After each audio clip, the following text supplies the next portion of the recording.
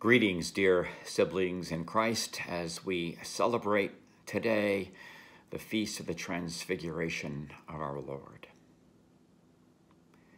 Note that the event of Jesus' transfiguration begins with him in prayer. How could it be any other way? The whole experience in Luke's account is bracketed by Jesus pointing toward the way of the cross and his eventual death. He enters into prayer as he offers himself to a centered conversation with God, whereby he might gain clarity about his mission on earth. Jesus' departure, or even better, exodus, which he is to accomplish at Jerusalem, signifies his unique role in salvation history. The way of Jesus, the way of giving oneself away as an offering of love and in thanksgiving for the gift of life, is the way for all.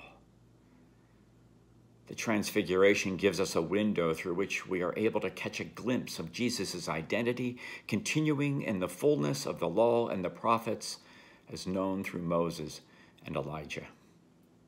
We are also given a view as the veil is pulled back just a bit of the purpose of all humanity.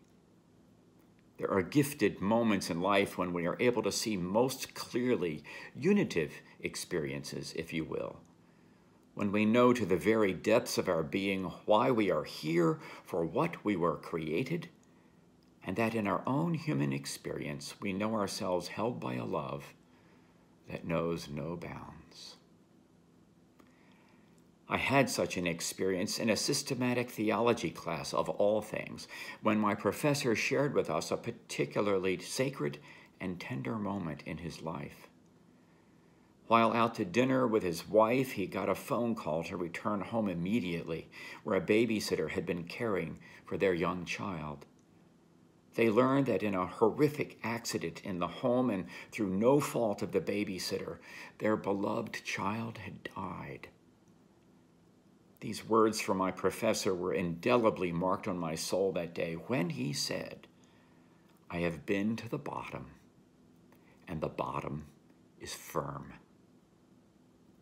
It is firm because of the one who holds us and, just as with Jesus, calls us his beloved. It is something of the quality of that awareness that Jesus knew on the Holy Mount.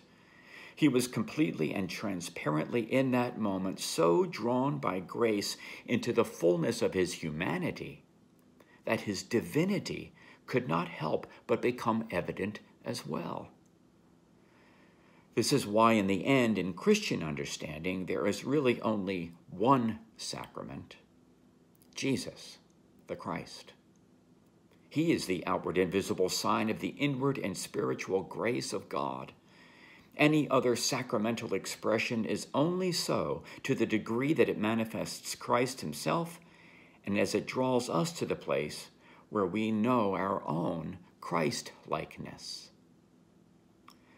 One of my spiritual practices is to look for how a person has been a sacrament in his or her life, a window through which we catch a glimpse of the beauty of God and that to which Jesus points.